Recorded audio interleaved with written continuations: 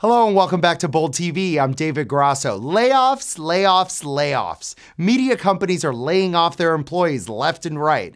And since 2008, newspaper jobs, get this, are down by more than 50%. That's of course because everything is going digital, just like this. And looking at Buzzfeed, even the digital giants can't keep up.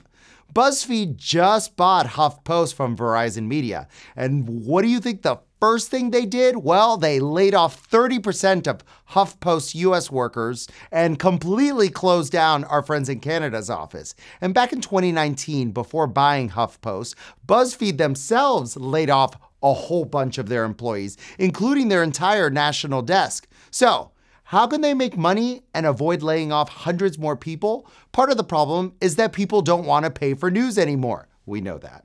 And why should they? They can just log on to Twitter and Facebook and know everything that's going on. Well, we realize that one way they make money is through advertising. But on the internet, media companies have to compete with the fake news machine.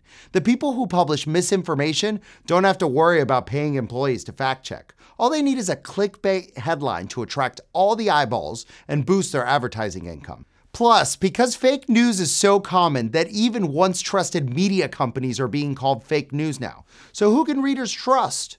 One upside is small digital companies like us can fill the void for young viewers looking for trustworthy news. So if you want more, you should follow at Bold TV and Gen Biz on all the socials: Facebook, Twitter, Instagram, YouTube, and TikTok. We'll see you there.